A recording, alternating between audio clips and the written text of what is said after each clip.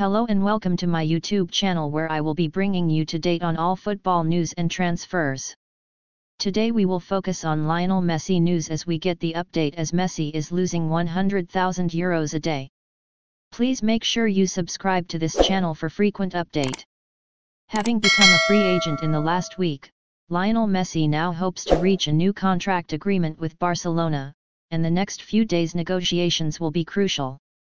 After El Mundo released figures describing how much Messi earns at Barcelona, the French newspaper L'Équipe have calculated that since leaving the Argentine is missing out on €100,000 a day. According to El Mundo, Messi took home €138.9 million gross per season at Barcelona, which is no longer being fed to the six-time Ballon d'Or winner. For now, Barcelona president Joan Laporta is doing everything he can to sort out the numbers and come to a final agreement on Messi's new contract. I would like to say that it's all done, but it's not like that. The discussions are going well, but it's not over yet.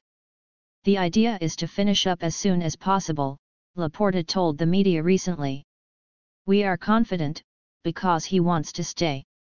That will round up today's news. Make sure you stay with us. Thanks for watching.